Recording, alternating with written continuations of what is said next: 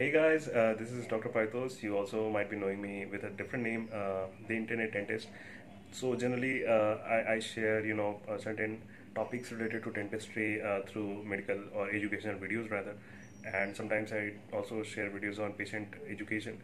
But today it is not about any of them. So today, just because of the lockdown times, I also don't have a good setup to record videos and that typical professional kind of setup.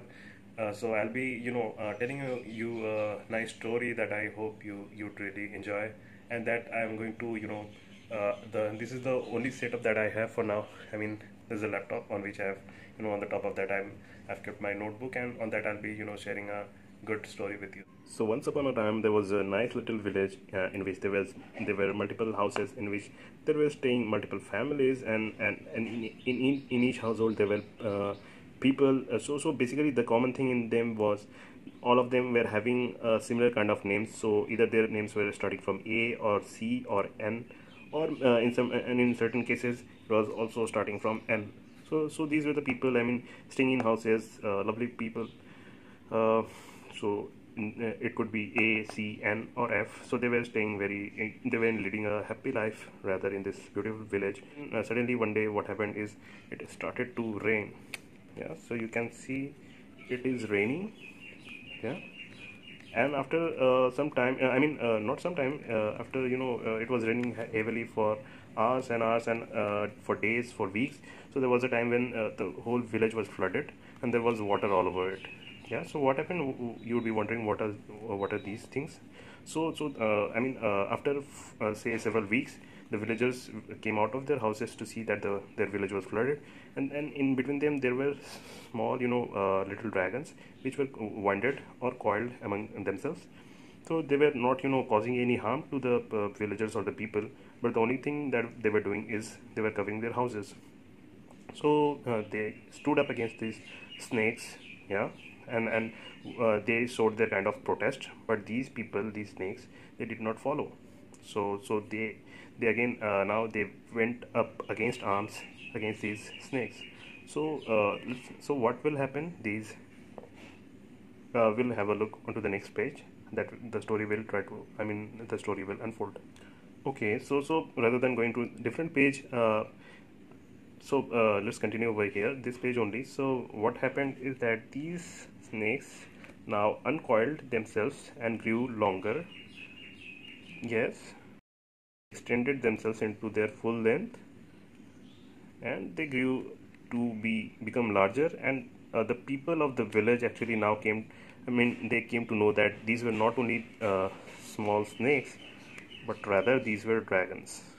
Okay, so the dragons now extended their tails all around the village, the flooded village rather. So what do we have here? We have plenty of water. We have lengthy chains or dragons with long tails. And what do we have? We have houses in which there are C, A, F, and sometimes N are staying in the houses. So what will happen in the story, that they went up against, they took up arms against these dragons to fight them, and they of course carried swords or other weapons. So they gradually came out of their houses. So C was, they had certain powers. So if you look at the powers, what powers did they have? C had 2 powers, A had 3 power strength, N had again 1 power, and F had 1 power again. So these were the power for all these people that were in their houses. So who would be the one who wants to go first to fight them? It was they did not want to. These were the younger people. These were very young and rather innocent, and they were not very much experienced with fighting. So rather it was either C or A who was going to fight them first. But because A were more powerful, the overall plan was not to send A people initially for initial fight, rather than the one starting with, whose name were starting with C, were sufficiently powerful also. So they were being sent from respective houses to fight these dragons.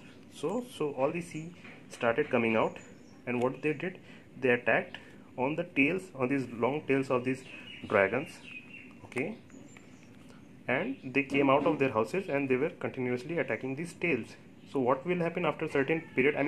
These are not the only houses. There might be more houses and more snakes even. Dragons.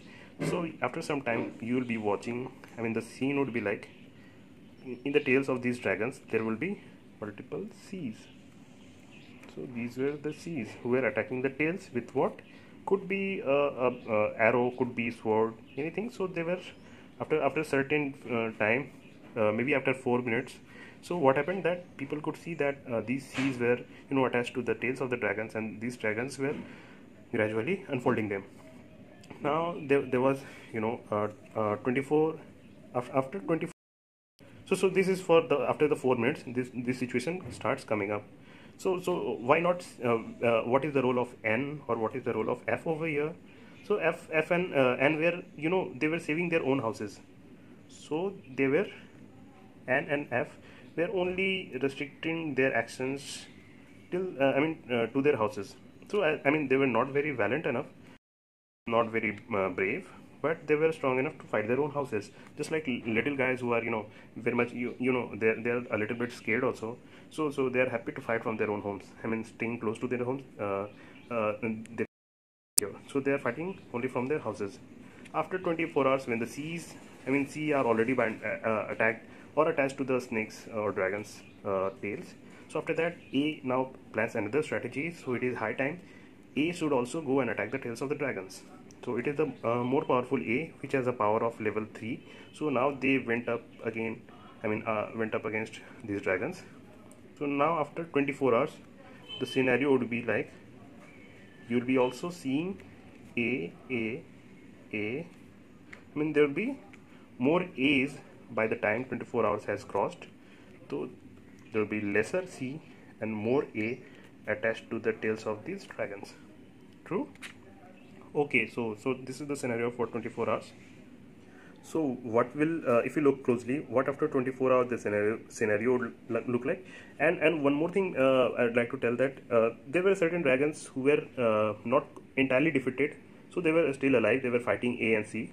But there were certain dragons who were very, very much attacked by C and A. So they actually, kind of lost, or they might also have died. So suppose this dragon, he has so many of C and A who are attacking him. So this dude dies in the middle. So what he will do, he will precipitate, or he will, always remember that there is sufficient water in the background. So the village is entirely flooded. So what will happen to these dragons? The dragons who are completely attacked by C and A, they will die and they will settle down in the water. Okay, and then there would be certain dragons who are still fighting and they are not entirely dead. So they will keep fighting with the A. And of course there are houses, and on the surface of houses there is a layer which is covered by the tail of the snakes. You can see this snake is having tail wrapped around this.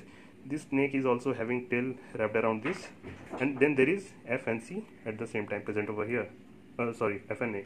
So what is the moral of the story? What are we trying to prove here is that let's now we'll look at the names of this brave warriors. So initially it was C, which is Ca 2 plus or calcium ion. What is A? A is Al 3 plus or aluminium ion. N is sodium, and F is fluorine. All right. And what is this? This is the entire setting reaction of GIC or glass ionomer cement. And what is it? What is this going on? This is the setting reaction. Okay. And what is these houses now? So these houses are basically the silicon or the glass particles. These are the glass particles. Whatever houses were there, they were nothing but glass particles. So now you would be wondering what are these glass particles made of? They are made of aluminium, calcium, fluorine, and of course glass is made of silicon. So you can call it as aluminium or calcium aluminofluorosilicate or calcium aluminosilicate. Okay. So these are the glasses. What would be the now what are the dragons? These dragons are polyacrylic acid, which were initially unwinded. They were winded, wrapped up in themselves. After a certain time, when the setting reaction took place. So if I tell you the sequence of the setting reaction of GIC, it is initially that the situation would look like here. So here it is the glass particles, the silica particles, which also, what kind of glass particle it is? It is the soluble kind of glass, of course, because it will be easily dissolved in the acid, the polyacrylic acid. So that is why we are calling it dissolvable or soluble form of glass. Which and what would be the constituent of the glass? It would be aluminium, calcium fluoride, and silica. Of course, is the main form of the glass, which will have the ions of calcium, aluminium, and fluoride. So that is why calcium aluminofluorosilicate. And these are the wrapped initial snakes or dragons. So what are these? These are polyacrylic. These are chain of acids, long chain acids, or rather you can call it as the polymer form of acid. So we'll get into details what these acids could be and what is this surrounding. This is water. So always remember that the entire battlefield, I mean the battle was going on or taking place in water medium. Okay, so there's background of water, and there are houses of silica. What kind of silica or glass particles we have already discussed. We'll go into much details. And we have snakes with long tails, and then with long tails, which will be unwinded or unfolded later on. So let's have a look at the stages. So initially this is the scenario. Then after some time pH will go on increasing, and then what if the pH increases? It will lead to unwinding the tail of the dragon. So the tail will be enlarged, which is not that much extended initially. So what will that lead to? That will lead to the viscosity of the glass ionomer cement. So once set, I mean initially set GIC liquid, more certain point will be more viscous, and it will harden. And what will happen after the unwinding of these snakes or these polyacrylic acid will lead to migration of these calcium and aluminium from the houses, that is silica structure or glass structure or powder, or to the matrix. Okay, so this is called as migration. And what will happen after this? And then there will be a certain critical pH in which precipitation will occur. So what is the criteria of precipitation? If acid is hugely laden with the ions, that is aluminium or calcium, then it will lead to precipitation of it, and also pH is somewhat influencing the precipitation. So what else can occur? Binding will also occur, supposedly, provided that the calcium and the aluminium have reached the tail of the snake from the this glass particle or the powder particle. So what is the time trials or timelines for these setting reactions? So initial setting, after the calcium starts binding to the tail of the dragon or the polyacrylic acid chain. So that is within after 4 minutes. And when does maturation occur? Maturation, the aluminium starts leaching out from home, and they start attacking the tail of the dragon, that is polyacrylic acid. And what comes next? The timeline would be 24 hours. So why 24 hours? So after 24 hours, when aluminium has started attacking the polyacrylic acid, the entire gelation or the hydrogel would be more stable or less prone to attack by external moisture or desiccation. So moisture or humidity will be less acting on this hydrogel after 24 hours, and it will be more stable. So let's have a look at the definition. I'm not very interested about the definition. In this case, to make it more simple, I'd like to show it more diagrammatically. And here the definition by McLean and Wilson in 1994 for the GIC or the glass ionomer cement was a cement. So of course we'll start from here. So it is a cement that consists of a basic glass. So this is a glass. It is not. So that is the glass. And then there would be acidic polymer. So we have got a acid bottle to represent the acid. To represent the acid, and then we have a chain that is drawn. So that would be the polymer to represent a polymer. So we have what is GIC? GIC is a cement. It is a cement that has consists of a basic glass and an acidic polymer, which sets by acid-base reaction between the two components. So this is it. So what would be the property of the glass? The glass is acid decomposable. And what about the acid polymers? The acid polymers typically are polyacrylic. And they have certain features. Two of them are very important. That is, they should be water soluble, and they should be poly. So in order to call a powder or a GIC or glass ionomer cement, there are three properties which are very necessary. The first, that include a acid-base reaction, or it should be setting through acid-base reaction. And coming to the second point, it should have an ion exchange and tooth, so it should be ionically adhere to the underlying tooth structure. And the third one is that the ionic activity inside the cement, even after setting, should be continuous and still going on after the setting. So I think we have already discussed about the composition. It is calcium, let me just point it out. It is calcium, aluminum, fluoride and silica. So you can call it calcium aluminofluorosilicate. And not to forget is also sodium. So sodium and fluoride are not essential for all the type of powders. We'll also discuss just after this. Now coming to the acid, acids are alkanoic acids. So what is so unique about the alkanoic acids? Okay, so going a little bit details into the composition of the powder first before going into the acid. So we have silica in the glass, which is close to %. Then we have aluminum, which is 19.9%. Then we have aluminum fluoride with 2.6%. There would be calcium fluoride, which would be approximately 34 to 35%, and sodium fluoride and aluminum phosphate, which would be 3.4 and 10% respectively. So I mean it's a little busy paper, but because of lack of time I'm bound to discuss it over here itself. So what is the overall structure of the powder? It is silica oxide, aluminum oxide, calcium fluoride. So this is the basic thing. I mean the one which is not covered in the bracket is the basic and it is mandatory. And apart from this, in addition to this, you can also find aluminum phosphate, and in addition with that sometimes sodium aluminum phosphate is also there in the powder. So coming to the acids, so the acid, as you can already see, can be, the acids can come along with water. So it could be either the acid can be in the form of concentrated aqueous solution 40 to 50% by mass, or it can acids can come along with the dry powder in form of the dry form of acid could be mixed with the glass powder, and to that you can also add water to. So it can be either ways. Also, the acid has certain properties which should be there with the acid that is supposed to be with GIC. So it is, acid should be electrolytic in nature, polyelectrolyte in nature actually, should be a polymer. It is, yeah. So it should include copolymer of unsaturated acrylic acid. So what are the examples of acids? Most commonly found, it is more acid, certain amount of malic acid. So it is not malic acid, sorry, it is rather a maleic acid, MALEIC, and then comes itaconic acid, ITACONIC acid.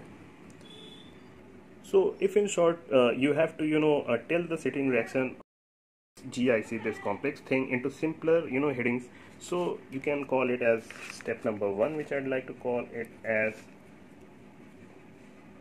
so I'd rather call it as acid attack reaction, or acid attack step. Second, when the acid actually attacks the glass, the glass particles or powder particles, so that is the acid attack. Then comes the dissolution, when this calcium and aluminum from the powder or from the glass matrix comes out to attack the acids now, or attach with the comes out of the glass, is called as dissolution. So coming out of the ions from the glass matrix is called as dissolution. So the third step would be cross linking. So what would be, we call it, I mean it is quite obvious that once it is the ions are linked to polymers, and these polymers, if linked to each other, would be called as cross linking. And finally the maturation stage, which is after 2 hours, as already discussed, wherein calcium are replaced, or even unreplaced, there would be vacant areas which to which aluminum will again bind. So by the end of 24 hours, or as the maturation proceeds by days or months or years, the reaction still continues, and it is never 100% that the stop. It is very unlikely. So by the due course of time, it will be mainly predominated by the aluminum that is cross-linked to the polyacrylic acid chain rather than calcium. So it is mainly by the aluminum. And so there will be, so this is the fourth step of this fourth step was maturation. So I mean, just as a mnemonic to remind it. So you can take a simple example of any kind of relationship that start with acid attack, that is fighting. I mean, after a certain stage, and after you have ended fighting up with your spouse, or with your friend or girlfriend or boyfriend, so that will be called as dissolution, where the matter has been fixed.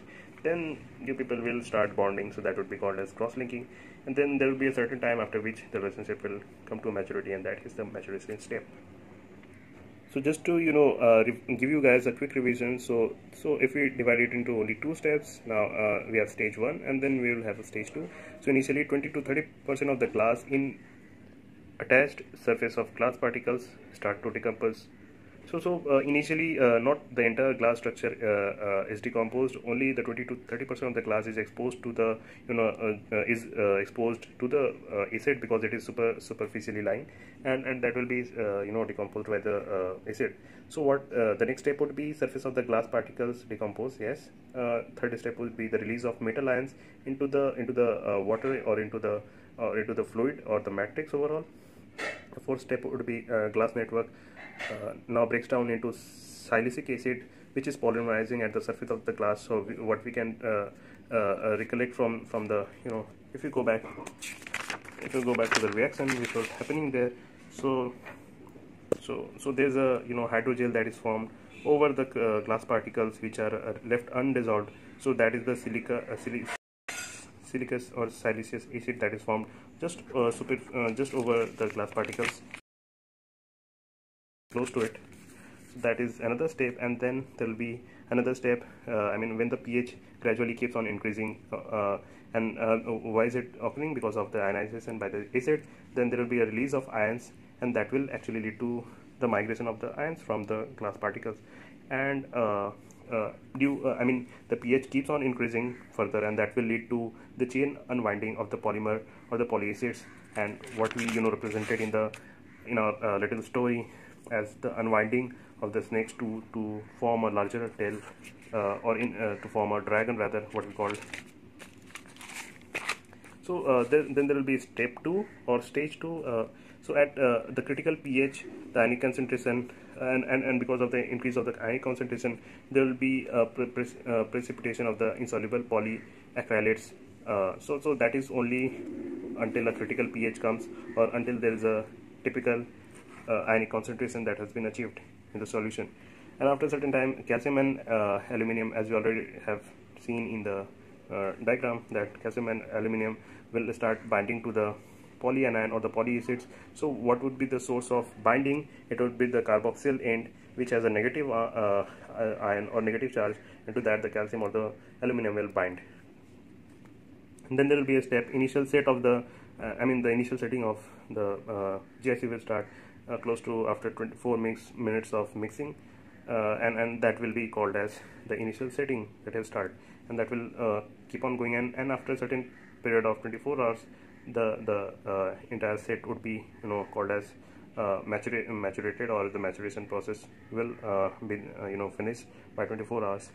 And there's final one point, that aluminum polyacrylic acid will dominate in the entire matrix.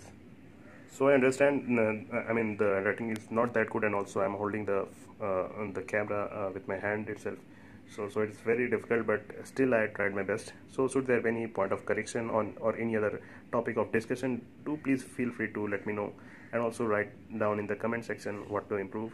And criticism is always what I look forward to. They're always welcome. If you like the video, you can tell your friends about it, share it with your friends, with your colleagues. And also you can follow me on my Instagram page, The Internet Dentist, Facebook page, The Internet Dentist, and YouTube channel, The Concept Based Dentistry. So thank you for watching.